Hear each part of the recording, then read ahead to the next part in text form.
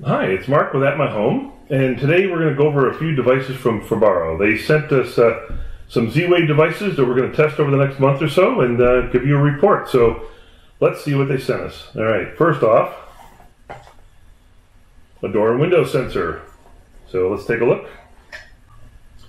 So a window and door sensor, it's pretty large, and there's the magnet that goes with it. So door and window sensor.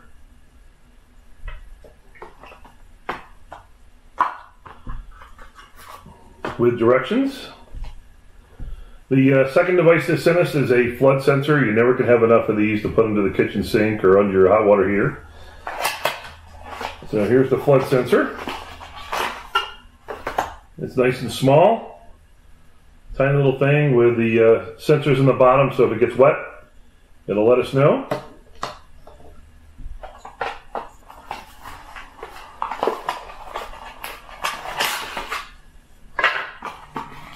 And directions.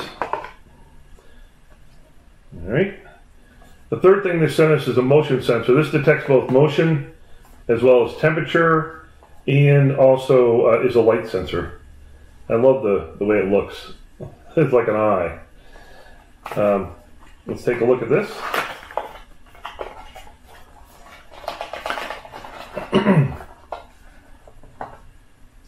Well, it is like an eye. So there it is. A little sensor, and again, set of directions.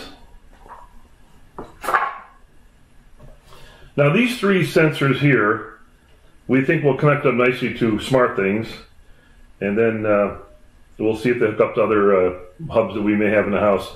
But those three sensors are traditional type of Z-Wave sensors we've seen. This next one here is actually a button, and the button is interesting because it's really a scene button, and you can, according to the directions in the box, you can do up to 6 scenes with this button. I don't know how that's going to work on SmartThings, but we're going to give it a go. So there it is, pretty simple button, just clicks, and I'm sure there's directions again. Oh.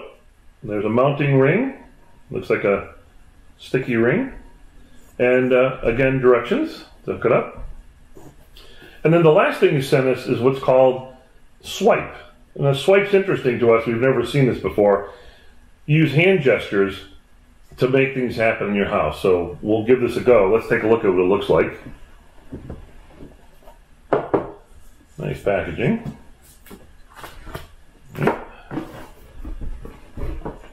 There it is. It's the swipe. So it's a small screen. Looks like there's a USB connector in the back to hook it up.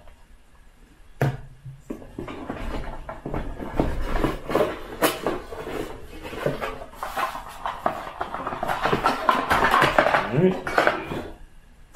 Comes with this cable and a mounting bracket, which is kind of nice, otherwise it doesn't stand very well. And then a large set of directions here.